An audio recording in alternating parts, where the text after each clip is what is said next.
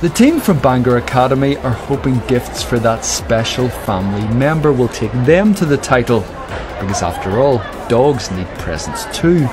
Most of our team are dog lovers, and I think dog toys nowadays can be a bit expensive, so we thought, why not tackle that challenge and try and make it environmentally friendly.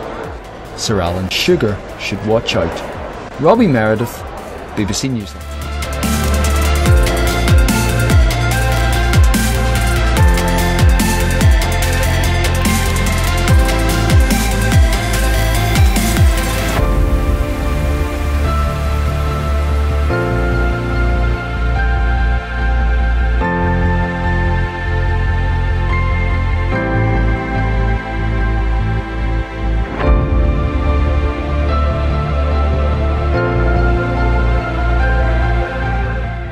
The Young Enterprise Northern Ireland Company of the Year is, for real,